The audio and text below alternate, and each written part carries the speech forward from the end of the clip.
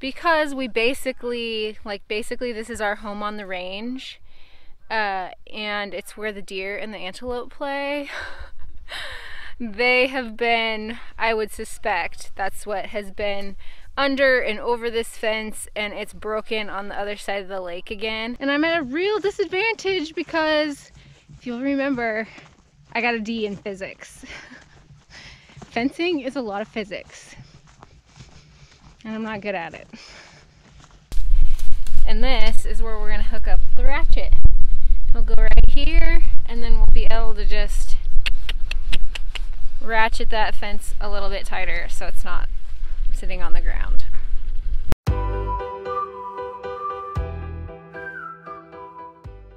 Mr. FFB is working on the tractor from our last video because it won't start again. Even if we pull it, it won't start. So he's trying to figure out what's wrong with it. And Stone and I are headed out to check cows and put a little band-aid on some fence. This fence that I'm working on today, I did a lot of work on it earlier, like September, October, when we put cows in here last.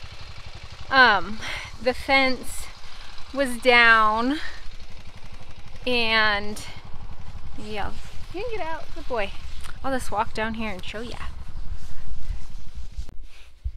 So last fall, this fence that I'm out here to work on today was broken across the lake over here on the other side of this lake. It was broken, and so part of the wire was in the water. Anyway, I had to patch it up and then get it up out of the water. Well, because we basically this is our home on the range, and it's where the deer and the antelope play. They have been, I would suspect, that's what has been under and over this fence, and it's broken on the other side of the lake again. Only this time of year the lake is frozen, so the wire here is frozen down into the lake. So what we're gonna do today is just put a little band-aid on the fence so that when we kick the cows in here, they won't, like, I'm just gonna make it tight to the ice so the cows won't like walk through the wire and drag the wire out, so that when it thaws out, we can actually come out and fix it correctly. Sandburrs, my old nemesis. When I squatted down to show you guys that wire, I was sitting on this thing. Ouch! To be more specific about the band-aid situation, we are putting the cows in essentially two different pastures, and the reason, so the gates on either end of where the band-aid and the fence will be, they'll both be open. One of these pastures is a meadow, and a really, really wet meadow. It's mostly that lake you saw. Well, this lake right here. So there's not a lot of actual grazable area in here. So we're just gonna leave both gates open and let the cows have both sides, but we don't want them to like drag the wire around and just walk through the middle between the gates, because eventually when it thaws we will fix it, like I said. So we can just graze one side or the other. Although, unless it dries out a lot, I doubt we'll ever just graze the meadow side by itself because it's so wet. So now that I've got both gates open, I'm just driving along the fence line looking for the break in the fence so I can patch it up. Which, I think I saw that Mr. FFB flagged it last time he was out here, and that would be really handy if that is in fact the case, because then I wouldn't have to look quite so hard.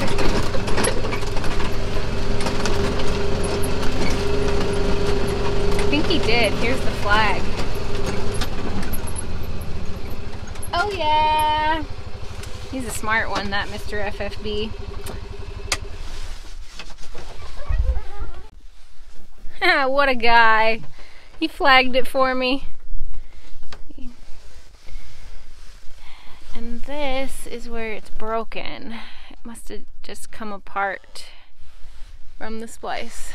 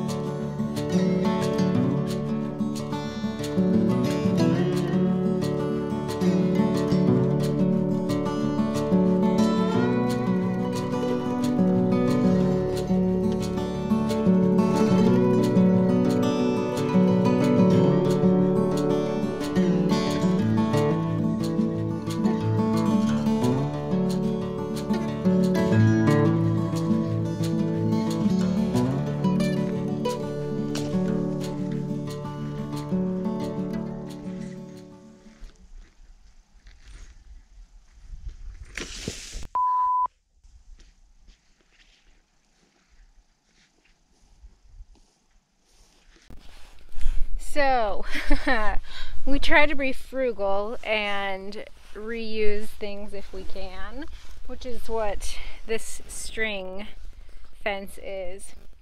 It's been used a few times, and apparently it is showing a little wear. That last one kind of hurt. I hit myself in the chest. But I'm going to try some of this a little farther on the roll. Looks a little better, so I'm going to try it again. See what happens.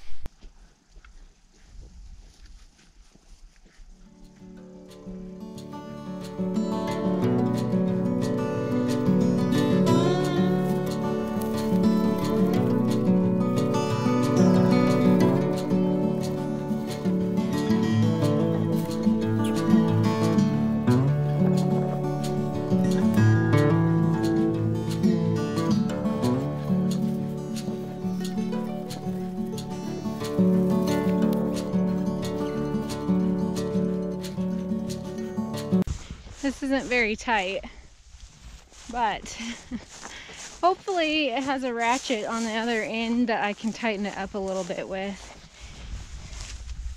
Otherwise, it's just gonna have to be what it is, because I can't get it much tighter. And I don't have a fence stretcher. And even if I did have a fence stretcher, it wouldn't work. Yeah, I'm gonna have to get this tighter somehow because we're on the ground here. That ain't gonna work. No ratchet. So I'm gonna have to figure out another way to get it tight. It doesn't have to be super, like, it doesn't have to be perfect. It just has to be tight enough that it doesn't sit on the ground. And this is smooth wire electric fence, so even if I had a fence stretcher, I wouldn't be able to use it because it doesn't work very good on smooth wire, and especially doesn't work on string fence. So I'm gonna have to figure something out, and I'm at a real disadvantage because if you'll remember, I got a D in physics. Fencing is a lot of physics, and I'm not good at it. Oh well, we'll figure it out. I learned a long time ago that sometimes to save time and get a job done, you have to take the time to sharpen the saw. And I was not getting anywhere trying to stretch that fence tight enough to get it off the ground just using my hands.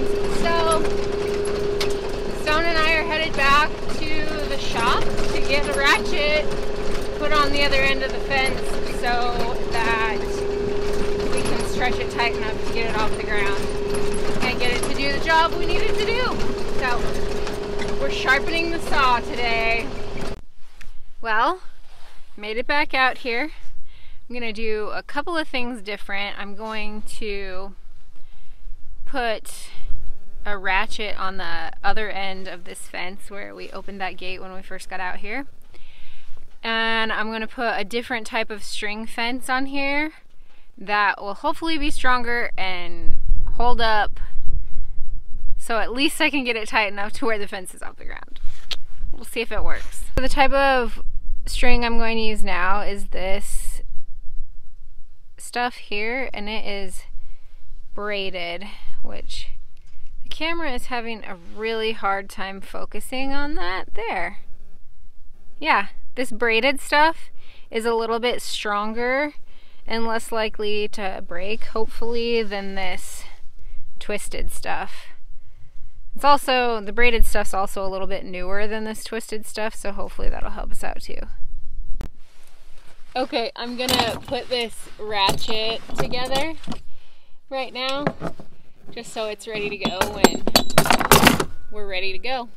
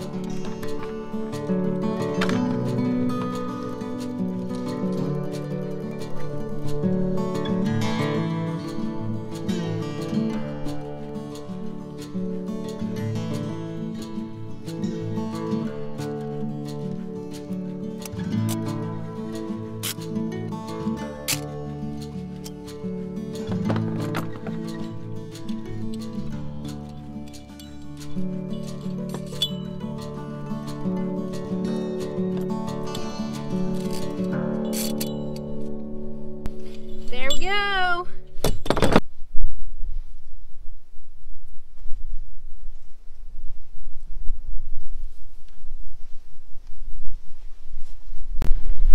Okay, so we got that string all hooked up, and now we're here at the other end at this post, and this is where we're going to hook up the ratchet. We'll go right here, and then we'll be able to just ratchet that fence a little bit tighter so it's not sitting on the ground.